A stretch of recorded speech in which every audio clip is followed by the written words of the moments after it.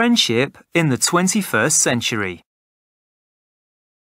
Scientist Dr. Russell Carley is interested in finding out about friendship in the 21st century.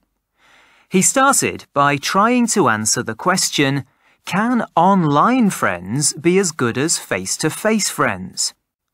Surprisingly, he found that the answer is a big yes.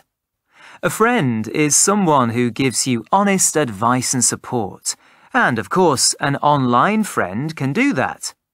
Online friends can also be close friends. Our real friends can't be with us 24 hours a day, but the online community never sleeps. When you feel anxious in the middle of the night, there's always someone who can give you support through a text, a message, or just a like. Having online friends is good for your memory too. There's a lot of information to check every day. When you see an interesting holiday picture, you make a note in your mind to ask your pal about it next time they're online, or when you're together in person. Also, you can find friends who have the same interests as you more easily.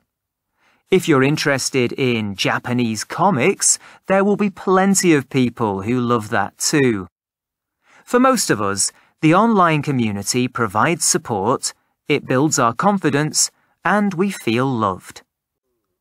So, if online friends are so good, do we need real friends? Interestingly, Dr. Carley's research suggests that we do.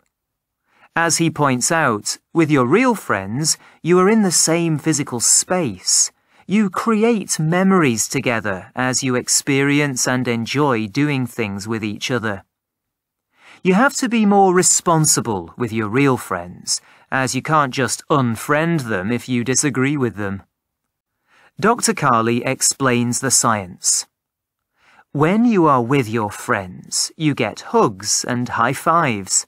Hugging is good for us because our body produces a chemical called oxytocin that makes us feel good, and we also feel trust and love.